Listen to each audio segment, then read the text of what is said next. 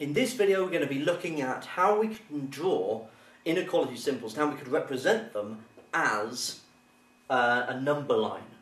Okay, so representing an inequality using a number line.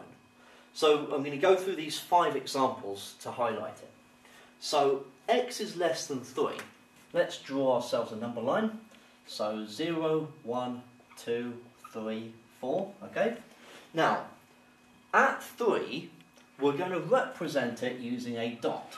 Okay. But because we want to be strictly less than 3, we're going to use a hollow dot rather than a filled in dot. And because we want any x that is less than 3, we are pointing our arrow towards the left. As opposed to if I'm saying x is less than or equal to 4, so 0, 1, 2, 3, 4, 5 as a number line, because it is equal to, I'm going to use a solid dot and then pointing to the left because I want x to be less than it.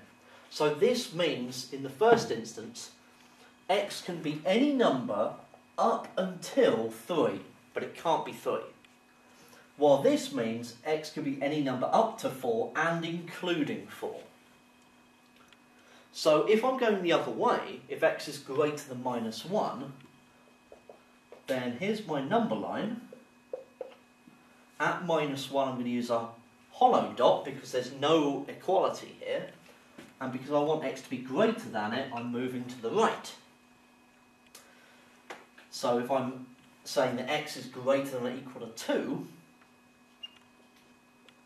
then I use a solid dot rather than a hollow one, and still pointing towards the right.